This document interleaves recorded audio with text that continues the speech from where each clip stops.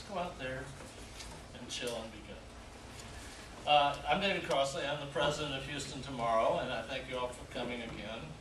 We have a lot of events that we hope will lead to people doing better things in Houston over time, that we will all learn something about how the world could be. And this is a part of our long Distinguished Speaker Series. We've had probably 20 or so speakers come down over the years. Some of them authors, like Ben Ross here, and their books help us figure out what to do next. And so we're always thrilled to do this. I think the most important thing we do is get people together to hear about things and talk about things and move on to the next place. So we have some more of those things coming up right away. We have this series called Ask the Expert Breakfast, where you can come have breakfast with somebody who's doing something fantastic. The next one is going to be on September 16th, and it'll be with Michael Emerson. You know Michael Emerson? He's at the Kinder Institute. He's the co-director of the Kinder Institute, about to not be the co-director because they're getting an incredible new director of that whole thing over there at Rice, a guy named Bill Fulton, who's a vice president of Smart Growth America and a former mayor of Ventura, California, and the current planning director of San Diego. And we'll have him sometime in October come and do some stuff with us. But that's going to transform our city, to have a guy like that here working all the time. And Michael will become the something like academic director. Michael's a brilliant guy who was smart enough to get himself a year's sabbatical in Copenhagen to study how Copenhagen is different from Houston. So he's back now and going to start doing some talks and so forth. So he's going to do this Ask the Expert Breakfast on the 16th of September, and you can find that on our website, or you can pick up John Lewis's card up by the door and find out about that. I think we still have a few seats left. It's a really interesting, it's a kind of an intimate little thing where there's only 30 people, and the speaker only speaks for 10 or 15 minutes, and then everybody just talks and you exchange with them. It's a really great discussion format. And it costs $50. So then, not long after that, on the 25th, we will have another distinguished speaker event with Michael Emerson, and that will be free like this one. So watch for that. On the 24th, every fourth Wednesday, every fourth Wednesday of the month, we have an event we call Livable Houston that we've been doing since 1999. And it's over at the Houston Galveston Area Council. And this month it's going to be a guy named Shafiq Rifat. Some of you architects might know him. And he's been working for a long time on a concept he calls the Modern City Revisited. Redesigned. And it's close to my heart stuff. Really beautiful stuff having to do with garden cities and how you can build things. And that's free. It's at noon at HJC, so again, watch that. And then on October 1st, I hope all of you will put that on your calendar to come to our Catalyst Awards that will be happening on October 1st at 6:30, I think, at the CenterPoint Energy Plaza downtown. We will release tickets for that next week, so if you're on our mailing list already, you'll get an offer for that. If you're not on our mailing list, please get on. Excuse me. Crack. Oh, wait. I've always thought it was just thrilling at a place where a person's going to stand with some water and slant it.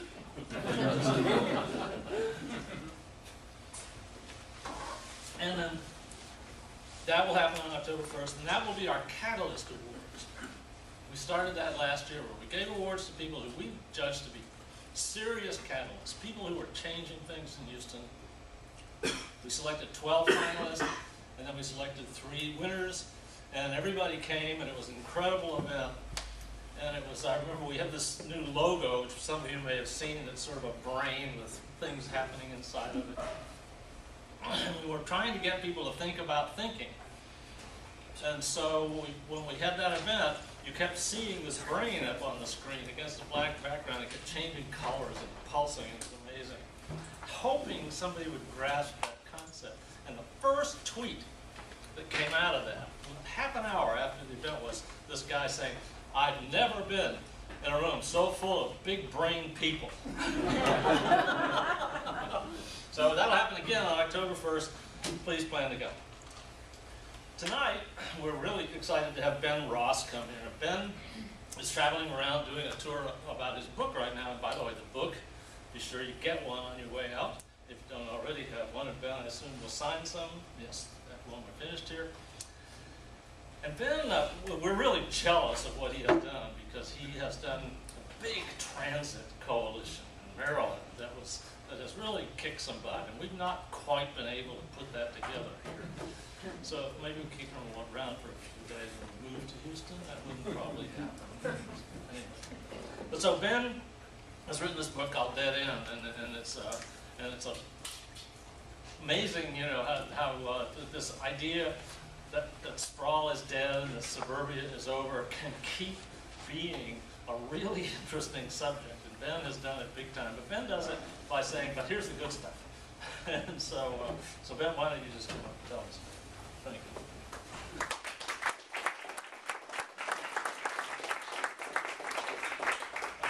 Thank you very much. It was fascinating to hear that Bill Fulton is coming to Houston. One of the best anecdotes in my book, not one I'm going to talk about tonight, is stolen from his book about Los Angeles.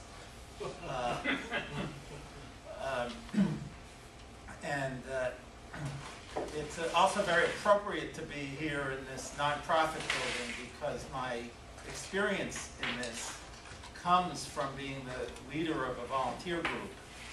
And I thought I'd really start off by talking about how I came to write the book. You'll see it's a story that has certain things in common with what has gone on in Houston and is continuing to go on. I live in the suburbs of Washington, D.C. in Maryland. And in 1986, the CSX Railroad abandoned a freight spur that carried coal into D.C. to heat government buildings. And it ran through the center of two very lively suburban downtowns that already had quite a bit of density and were very walkable.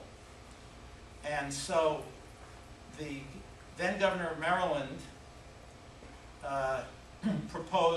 said that he would build, with state money, a 4-mile light rail line connecting these two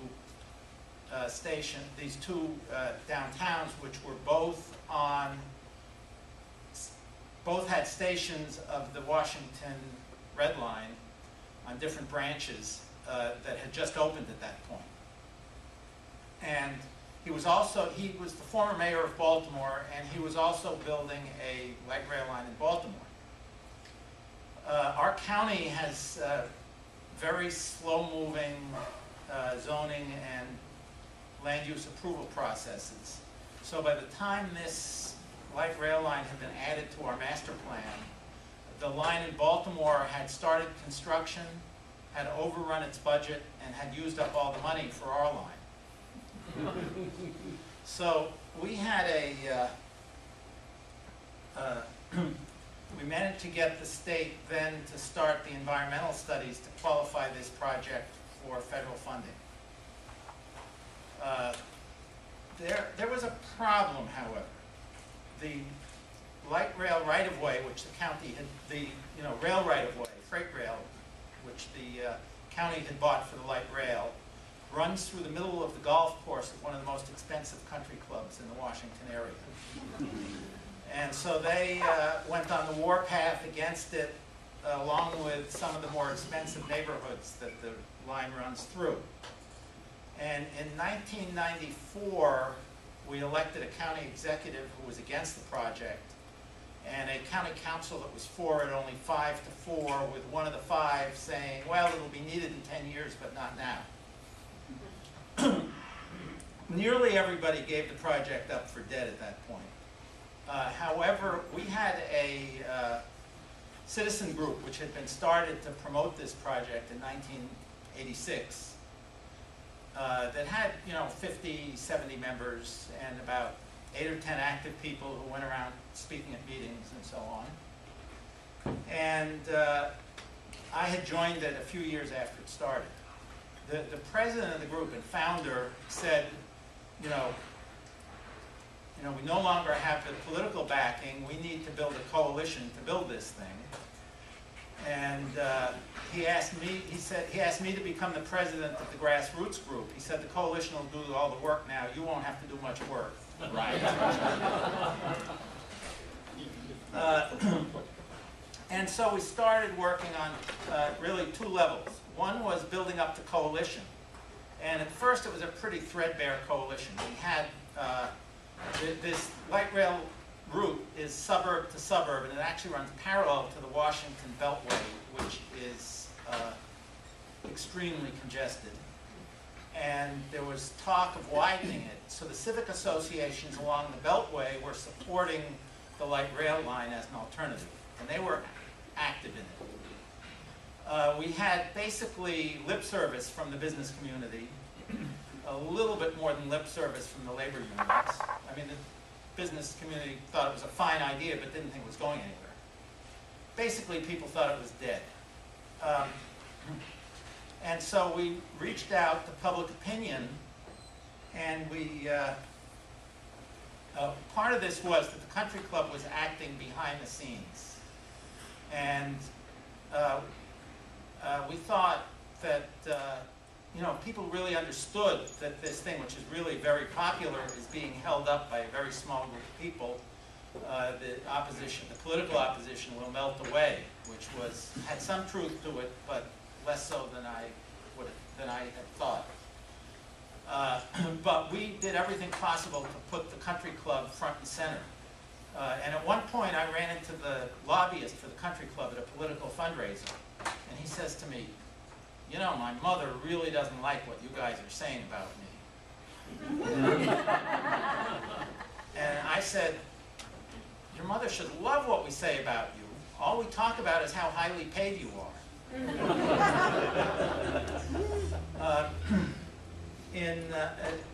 We also worked at politics before the 1998 primary. Our county is strongly Democratic.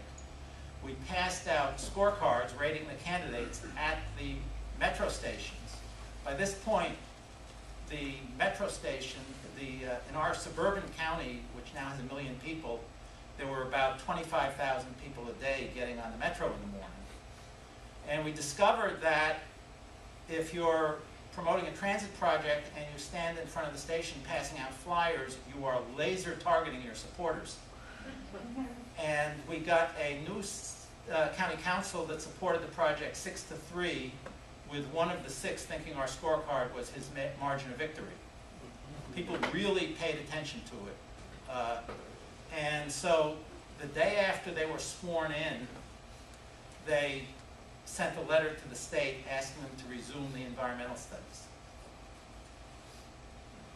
So at this point, Paris Glendening, who was our governor then, was getting into the issue of smart growth. And due to the light rail project had grown from a 4-mile line connecting these 2 downtowns into a 14-mile line through 2 counties. Still all suburban. But in addition to these 2 big downtowns, it stopped in the middle of the largest Hispanic community in the Washington area. Then it will go through the middle of the campus of the University of Maryland. It'll actually have a stop right at the foot of the steps of the Student Union. It will wind up at the New Carrollton, which is a station on the rail line from New York to Washington. And it will connect to 4 different branches of the Washington Metro. It's really, as a transportation planner, it's a dream that you have all these things lined up in a straight line. And not only that, you have on the 4 miles of it that goes through the most expensive real estate, you already own a right-of-way which is completely grade separated, or well, almost completely, and will be completely. With 2 more bridges, it will be completely grade separated, so it will go the 4 miles with the most riders without anything crossing it. So in 2001, Governor Glendening announced he was going to build it. And at this point, the business people got fully engaged, the labor people got fully engaged. After quite a bit of work, we had all the environmental organizations lined up behind it. And so we had this coalition consisting of business, labor, environmentalists, minority groups. We actually had more civic associations on our side than against, although not the most influential. And all my previous experience in politics says that when all these people are for something, it's going to happen. But that's not what happened. And I think you have similar experiences in Houston and many other cities. And really, the purpose of my book is to try to understand why is it that this stuff is so hard to get done. Not just transit, walkable development, stuff without parking. It's just so hard to get done. There's market demand for it. Why is that? But before I get to that, I don't want to leave you hanging, so I'll tell you the rest of the story of our light rail line called the Purple Line. In 2002, we elected a new governor who was against the project. The business people prevailed on him to not kill it entirely, but they spun wheels for 4 years, studying alternatives that no one really thought made any sense. The main one involved running buses 50 miles an hour on a 2-lane road in front of an elementary school. It became a major, major issue in the 2006 election for governor of Maryland. Governor Ehrlich had allowed himself to be quoted in the newspaper saying it will not go through the country club. So Martin O'Malley, who was then running for governor, had the great opportunity of campaigning for the 99% against the 1% with the Chamber of Commerce on his side. So that was, but it still took quite a bit of courage because this country club was in fact very tied into his fundraising base. But he did take the issue on, and he won the election. And it again became a big issue in the rerun in 2010. Where it stands now is the Maryland legislature last year raised the gasoline tax statewide by 20 cents a gallon, with the #1 purpose being to build this light rail line and a parallel light rail line in Baltimore. The president's budget, these are being built in Maryland. I'm going to make you envious. These projects are basically built by state money and federal money. It's actually innovative. They have asked the localities for these 2 light rail lines to contribute 10% of the price. And we get to count the right-of-way that we bought. In the president's budget in March, this project was recommended for $900 million of federal funding with $100 million to come next fiscal year. It's going to be built by a public-private partnership, which is basically a financing mechanism. And the RFP has just been issued. Proposals are due, I think, in January, and if all goes well, construction will start later next year. But it has been a long, hard slog, and it's been the kind of slog, as I said, that you folks are quite familiar with. And people have, of course, noticed how hard this stuff is to get done, and there are a lot of explanations that people have put forward. And they all have some truth to them, but I don't find any of them satisfying as an explanation of why it just keeps again and again being so hard. One thing you hear is that resistance to change is just human. And of course there's some truth to that. But if you look, there was really a change around 1970 where things got a lot harder to get done in land use changes. And human nature obviously did not change in 1970. Another thing you hear is that, you've got all this opposition from the highway lobby, from, subdivision developers. But I think anybody who looks at this realistically can see that there is plenty of grassroots resistance too. A third thing you hear is that people are trying to defend their property values by stopping change. And for that, I recommend people come to a place, actually one stop from me on the Washington Metro called Friendship Heights. This was probably the hardest fought master plan in the history of our county. What stands there now, along with some other buildings, there's a row of stores next to each other, Tiffany, Gucci, Louis Vuitton, and Bulgari, right next to each other. And nobody thought that was going to lower their property values. You hear that, well, resistance to building comes from the growth of environmentalism. And again, of course, there's a connection there. But you see things like people fighting to preserve parking lots.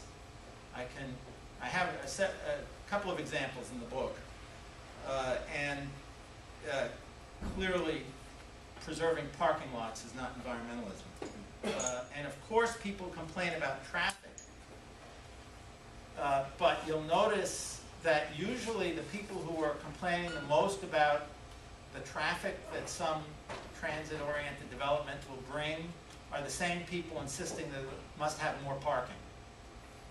So I think that there has to be a different answer to explain how pervasive this is. And my conclusion is that what we're really looking at is a clash between two value systems. Over more than a century in this country, we have built up a value system which holds living in a single-family house and moving around by automobile to be socially superior to other forms of living. And usually that's subtext, kind of unspoken, behind the scenes. Sometimes it comes out in the open. We just rewrote our zoning code in our county. One of the hot issues was whether to allow people to raise chickens in their backyards on small lots. Someone came to the public hearing and said that allowing hen houses, they weren't going to allow roosters for obvious reasons, that allowing hens in backyards was, quote, a cultural slap in the face at the African American community. She said, we grew up poor in the South, we had chickens in the backyards, because we needed to feed our families. Now we've made it, we came to the suburbs, we don't want to be reminded of that. Another place you can see this is in the complaints that drivers have about bicycles in the roads. If you look at anyone who's done actual statistical surveys of who rides a bicycle to work, a very large percentage is people who don't have a car either because they can't afford one or because they're undocumented and can't get a license. But when drivers complain about bicyclists, you never hear them complaining about those bicyclists. You hear them complaining about the people wearing spandex. Because the middle-class person wearing spandex is kind of saying, my bicycle is equal to your car. Where the person riding down the sidewalk on their beat-up bike, to get to work, is not challenging them.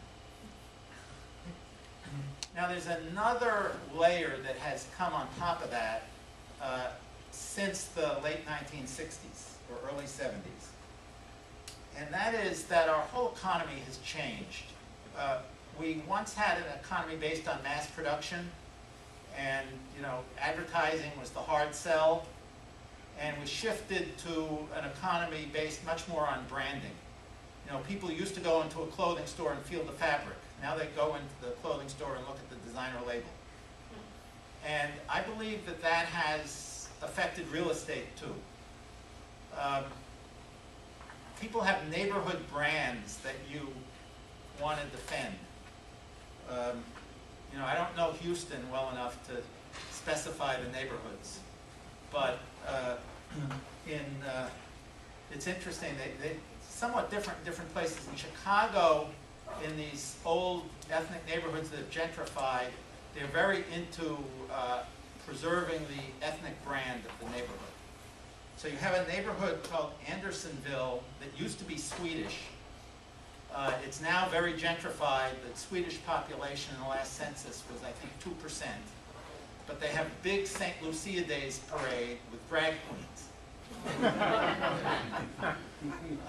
There's another neighborhood in Chicago called Argyle. 100 years ago, it was a Jewish immigrant neighborhood. And then it became kind of Asian, mixed Asian, but mostly heavily Vietnamese. And it's at an earlier stage of gentrifying, but they've kind of adopted Vietnamese as the neighborhood brand. And a sociologist who wrote about this, there's still a synagogue, and a sociologist interviewed the rabbi, and the rabbi said, talking about the street where his synagogue is, he says, you know, this isn't really the right place for a kosher deli. This street should have Vietnamese stores. Now, part of this neighborhood branding also involves politics. Different neighborhoods have sort of different political images, and typically the people who are most opposed to any kind of change in the neighborhood adopt a kind of more extreme and purist version of whatever the dominant politics is in that neighborhood. So in Colorado, there was a Tea Party candidate for governor who said that bike share in Denver was a United Nations plot. But in Berkeley, California, the leading opponent of bike lanes is a socialist feminist.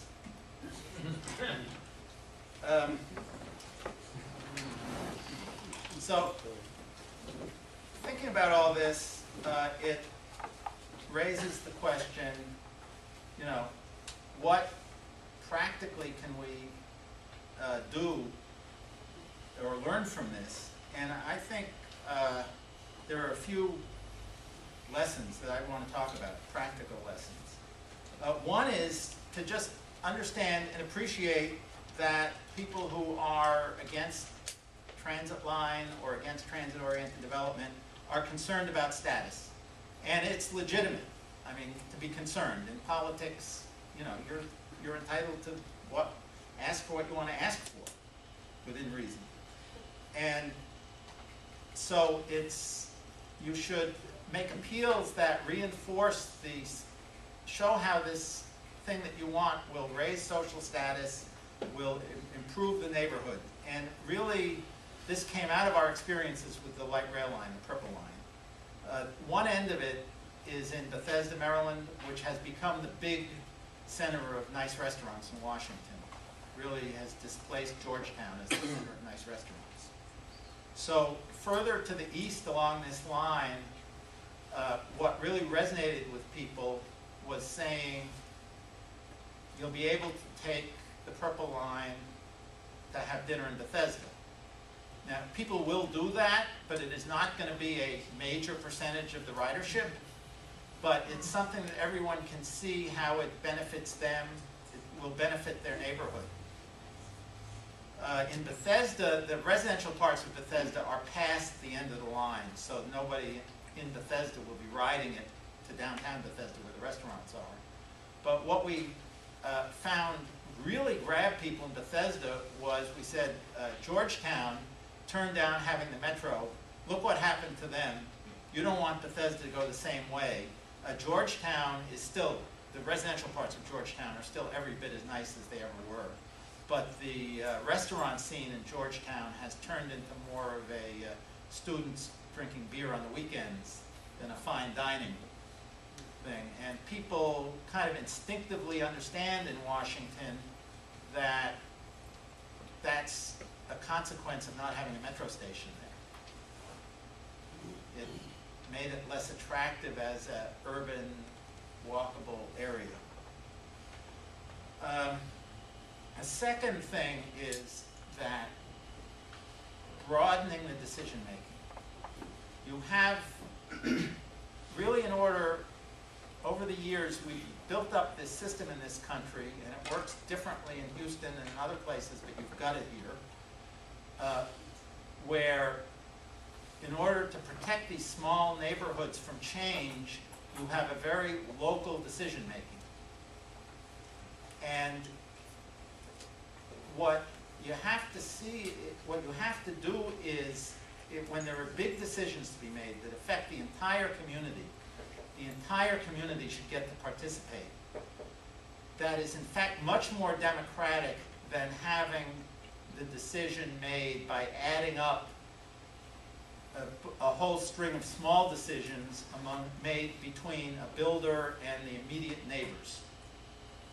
Of course, the neighbors are entitled to input on the specifics, but the big decisions of, are we going to build transit lines, for example, should be made by the entire community, including the people who are going to ride the transit line, and not just the people who are going to see it out of their windows. A good example of that, I was just talking to someone, Arlington, Virginia. I have a third of a chapter in the book is about the corridor where the metro goes through Arlington, Virginia, which is really really the country's premier example of transit-oriented development outside of a city downtown.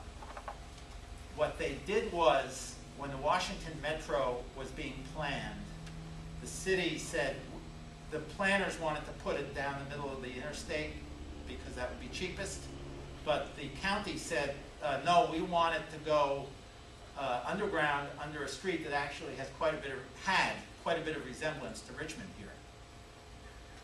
And they passed a bond referendum, which passed, I think, 60-40 or 65-35, to spend a couple $100 million extra, and this is from a county of 250,000 people, to put it underground. And the whole idea was that this kind of, what was then kind of decaying commercial strip would be redeveloped around the metro stations. Now, once they started adopting their master plans for what they were going to build around the metro stations, there started to be a lot of opposition.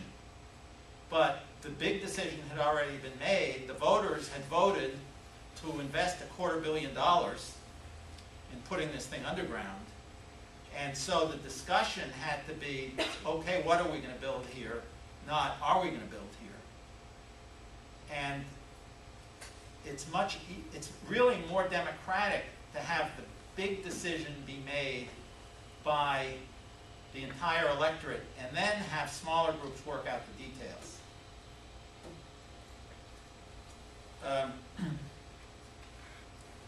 So with that, I think I want to finish. A couple people read, I wound up one chapter of my book with a comment about planning and planners. It said it's a little bit like the job of a bouncer in a nightclub. A suburban planner, wants the tax revenue, but doesn't want the unprestigious people coming in. So the guy that buys a lot of champagne gets a nice table. And you sort of balance that out. It's like the office building that nobody really wants, but is going to pay a lot of taxes. And so with that, I think I will wind up. I would love to take discussion. And there are books available for sale, and I'll be happy to sign them. Thank you.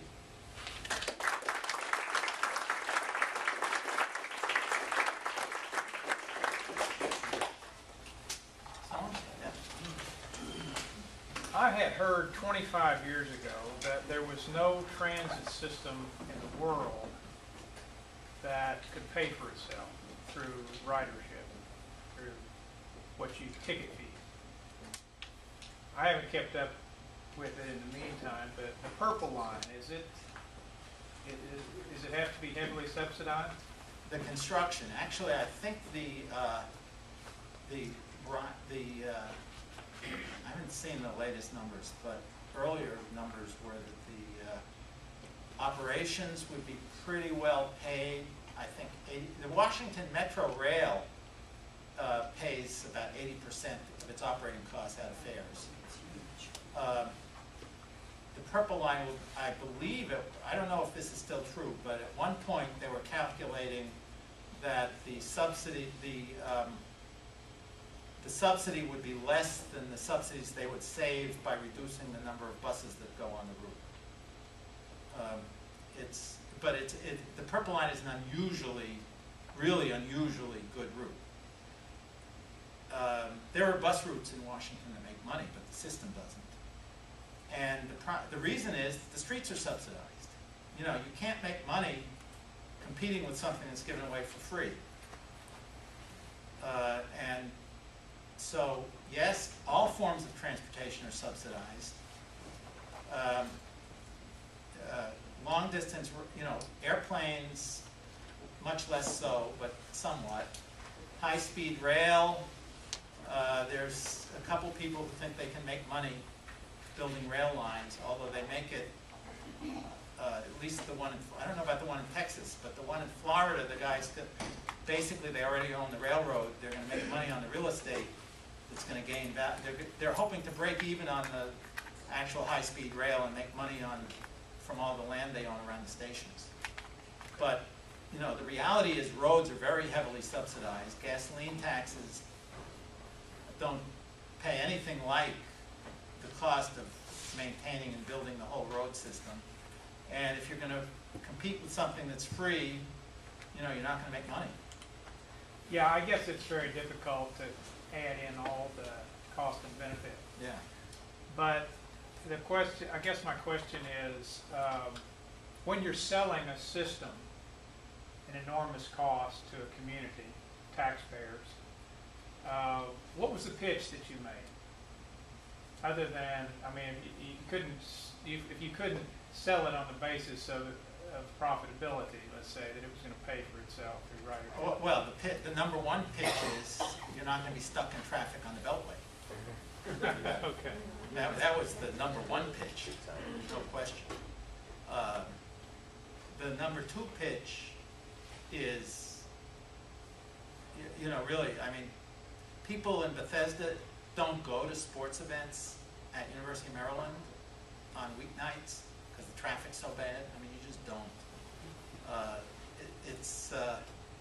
You know, and we have the metro system, which no one in Washington thinks was a mistake. So even the people who are against the Purple Line say, "Oh, we're for mass transit. This just isn't the right place for it." We have, you know, it's a very different debate than it is here. Yeah.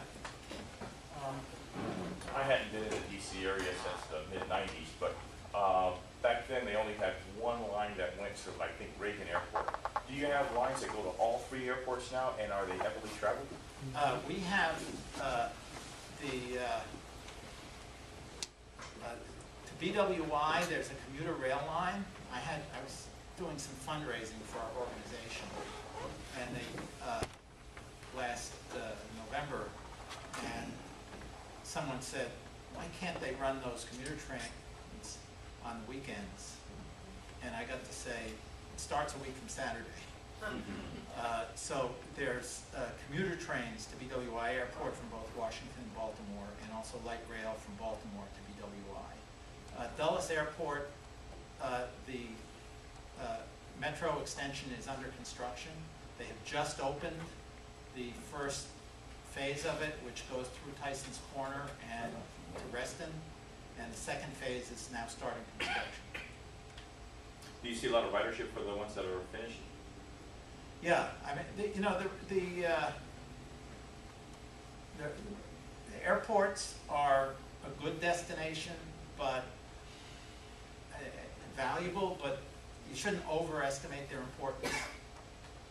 It's, you know, I'm a great believer that a rail line, first and foremost, has to go to places where people want to go.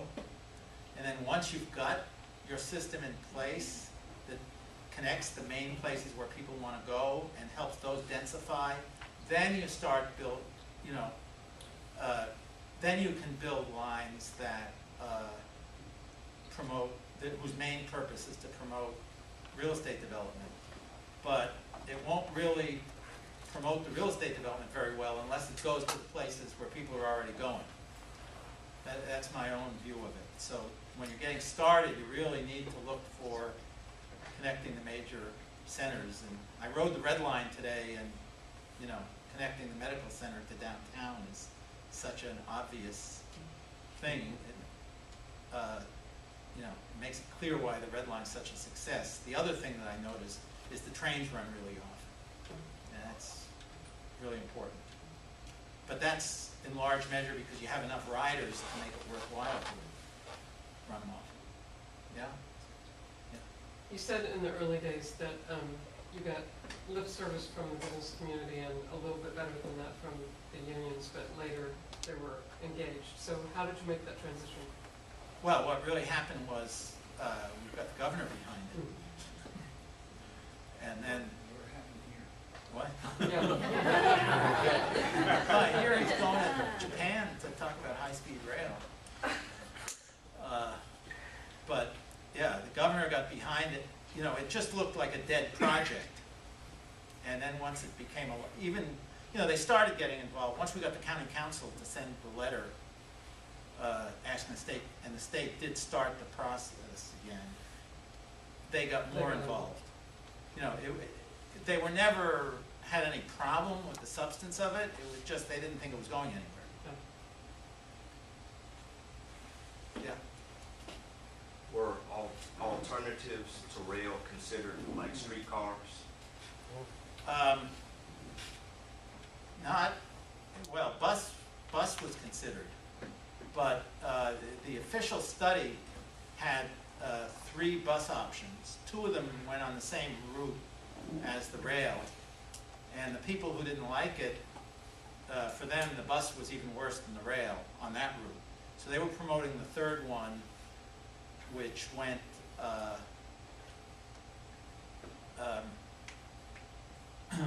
on this, you know, small roads, and kind of, you know, it was an excuse for not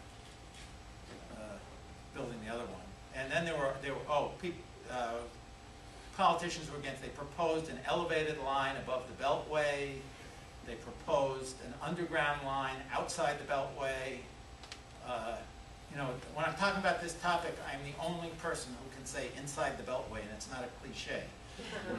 But they proposed a route outside the Beltway, underground, that had no right-of-way for it. Would have had to be underground at a cost of 2 or 3 times more than our project, which is turning out to cost $2 billion. You know, there were lots of things thrown around, but they were always of the nature of the grass is greener on the other side. When you started really looking at them, they had big flaws. I mean, just having this freight rail line with most of the bridges already built over it on the major roads, going right between the centers of the two biggest employment centers in the county. That's just such an asset that it just dwarfs. It just forces you, you know, any rational planning into that route. Yeah. So I was just in Boston for 4 days, and my wife and I would just do whatever we wanted to. So we were looking around, and it took a day or so to realize that everywhere we wanted to go, the trolley tours would go.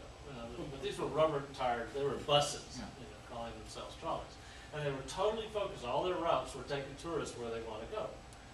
And then the system that's in place, the municipal, the MBTA and so forth, which is terrific, is kind of hard to get to those places. And you wonder if there's something there, some market thing, where somebody's figuring out, okay, this is where everybody wants to go, and we'll only go there, as opposed to whatever it is that the public utility, like a transit system, goes to places for political reasons. I mean, do you know what I'm talking about? Yeah, It's yeah, a- well, you know, the Washington Metro does go to all the tourist places. And it was kind of designed, you know, it was funded mostly by the feds, and part of the appeal was all your constituents in Congress are gonna be able to come to Washington and ride it. And it's, but you're right about Boston, the tourists don't take it as much, although it does go. You know, the Boston system is, you know, one of the tunnels is 117 years old. And it was built up piece by piece. So it's you know, it's a good system, but it's, you know. Well, and I should have said, both systems, those trolleys were completely full all day long, all the time. But so was the MBTA, Yeah. but doing something different. Yeah. Yeah, I mean, the Washington system gets a lot of money from tourists. I mean, in fact, they have the new, they've changed the fares so that you have to pay $1 a ride extra if you buy a paper fare card. And it's basically the soap for tourists.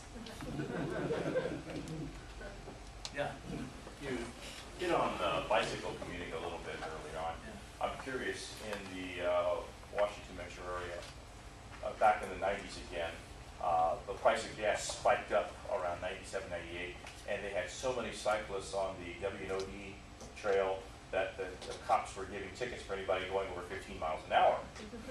Have the communities there done anything about a more robust bicycle infrastructure, or is that something that's still an afterthought? Oh, no, Washington, D.C., distinguished D.C.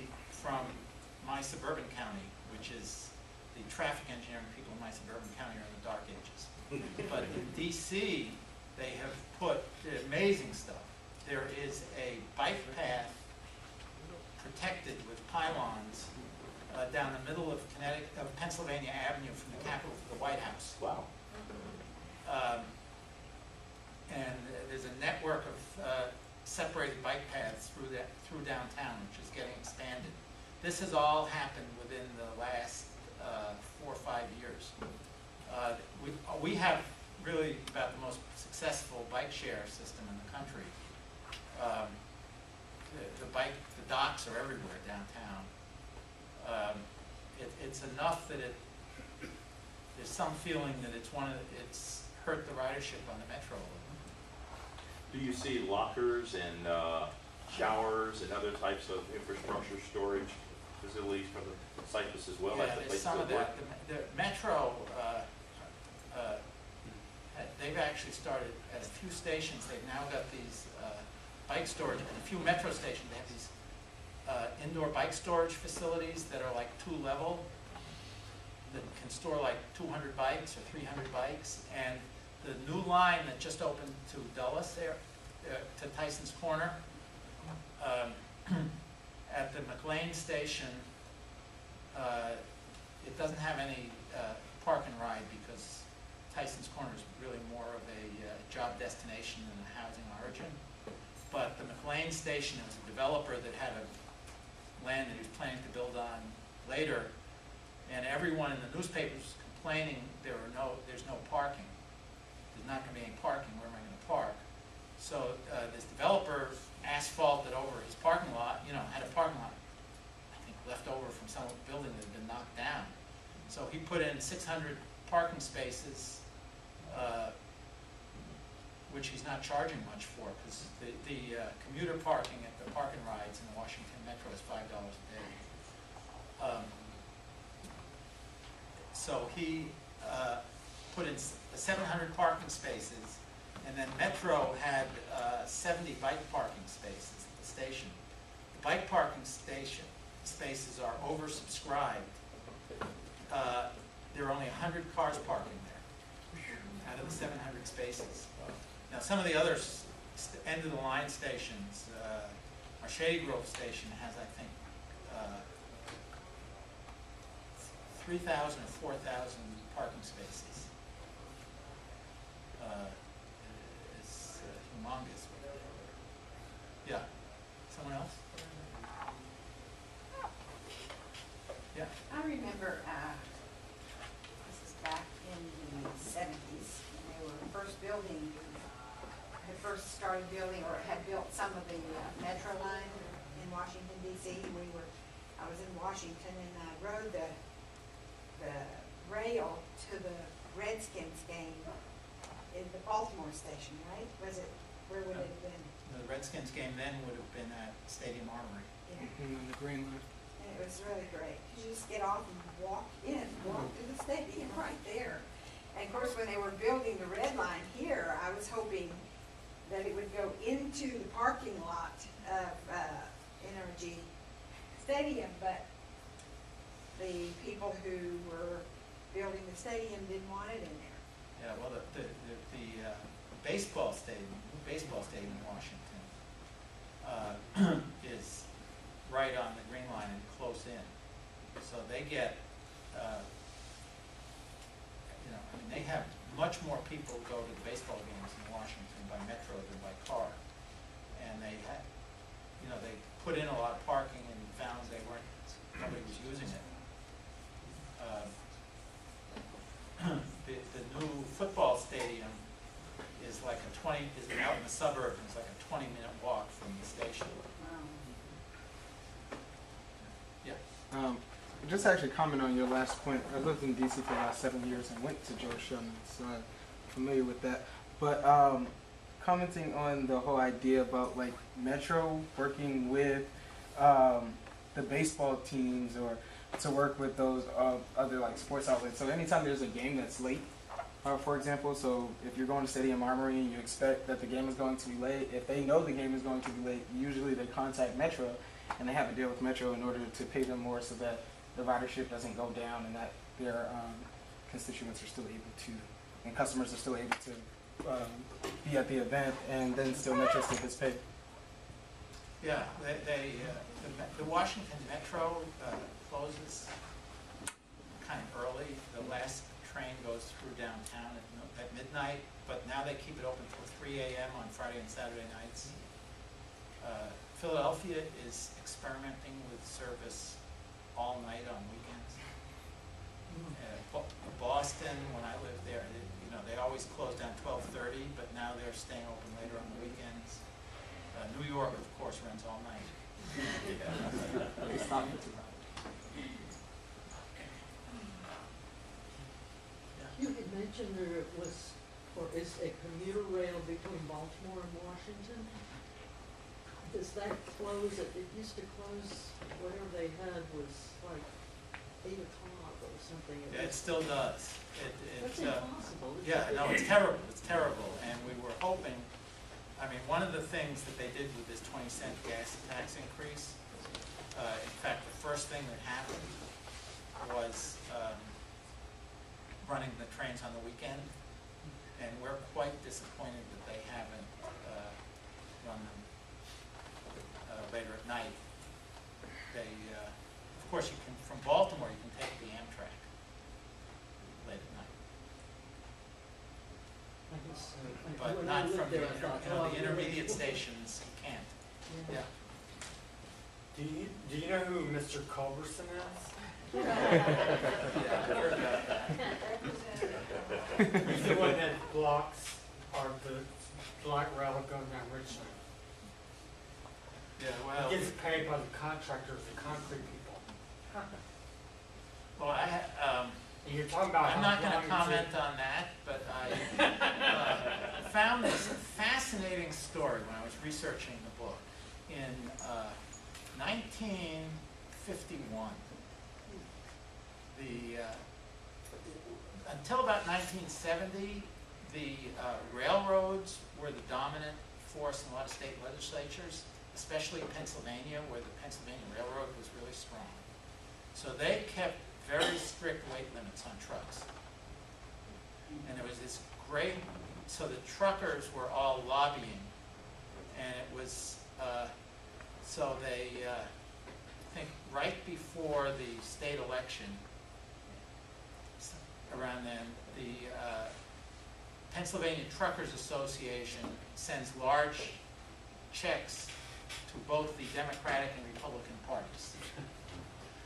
And there was somehow there was an investigation and there was a trial. And the secretary testifies that, was asked, isn't that somewhat like betting on both teams in a baseball game?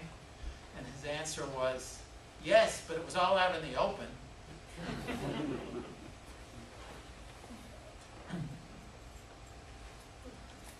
Okay, well, this has really been a pleasure. It's great. I've been traveling to different cities and riding different light rail lines, and I have to tell you that the Red Line is about one of the most successful of the new light rail lines. It really is a really great facility, and it's a pleasure to be here, and I would love to stick around and talk and sign books for people. Good.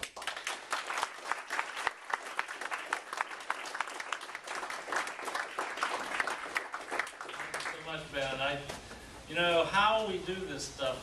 When I started doing this stuff in 1998, I was a photographer. I didn't know anything about any of this stuff. And what I did was read books. And so I really encourage you to become a soldier in this thing and pick up a book.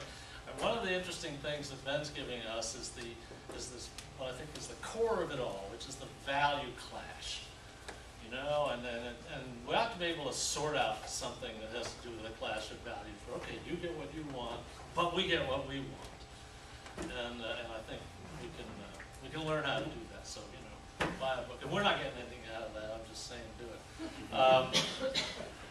And you reminded me of this whole thing with Culberson. Of course, is like Robert Moses. Have any of you read the wonderful book about Robert Moses? How he made the bridges into New York be 13 feet so that a bus couldn't get through because they didn't want buses coming into New York. You know, I mean, that's so diabolical.